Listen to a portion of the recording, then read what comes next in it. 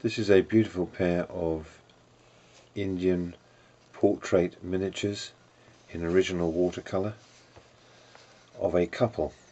As you can see, there's an Indian lady here in traditional dress, beautifully painted, very fine detail.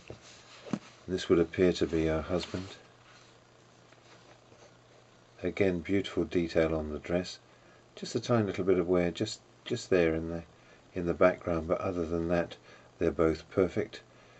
The material I think that they're painting on is ivory. I'll show you the reverse. Both of these mounts do test as solid 9-carat gold, and I think you can see here they've been converted to brooches, and this, from the style of the pin, would appear to be later.